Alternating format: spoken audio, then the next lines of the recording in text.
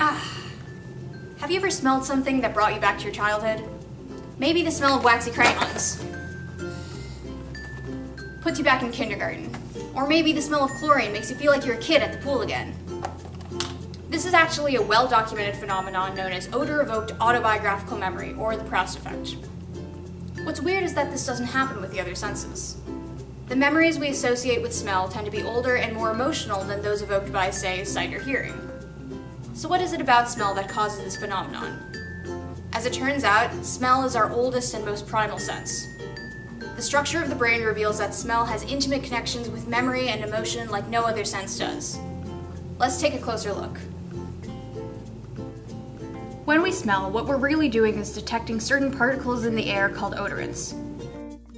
A particle enters your nose and is met with a field of about 40 million olfactory receptors, nerves specialized to detecting different scents. If the particle is something you can smell, it'll match with a receptor and fire off a neural signal. Here's where it gets weird. Your other senses, sight, hearing, touch, they all go to the thalamus at this point, which routes them to the appropriate processing center in the brain. But not smell. After an odorant binds to a receptor, that signal goes directly to the brain's smell station, the olfactory bulb.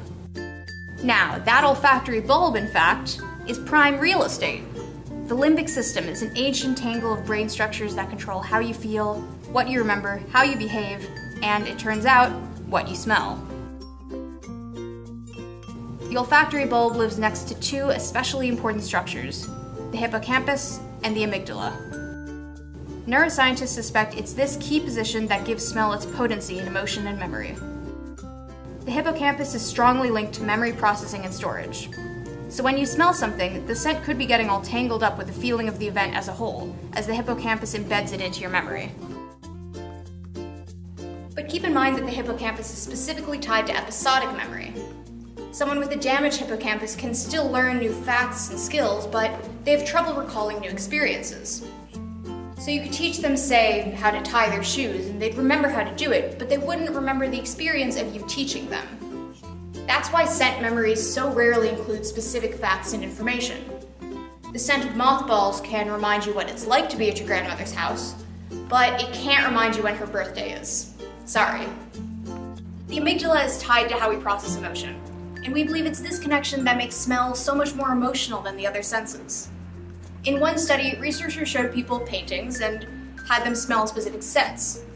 People who were prompted to remember the paintings with the scents rather than words experienced much more emotional recollections of the paintings they had seen.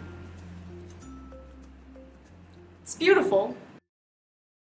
While we usually downplay smell as a less important sense, the emotional weight of smell is so great that people who suffer from anosmia, a loss of smell, often report feeling duller emotions and even experiencing depression. On the other hand, having a normal sense of smell can enable scents as seemingly mundane as diesel to trigger intense negative emotions, especially in individuals with post-traumatic stress disorder. One patient in a study at Emory University School of Medicine, in fact, experienced just this. Upon smelling the residue diesel from a neighborhood fire, he immediately began recalling an accident from the Vietnam War more than 30 years ago, all in vivid detail. He was forced to relive the feelings of intense guilt and helplessness from being unable to save his fellow soldiers. That's the power of smell. Of course, most people don't undergo experiences that extreme when they enter an art room or walk by a pool, but it's undeniable that our sense of smell is inextricably linked with what we remember and what we feel. And those things in turn shape the very people we are. So keep your noses sniffing, and thank you for watching.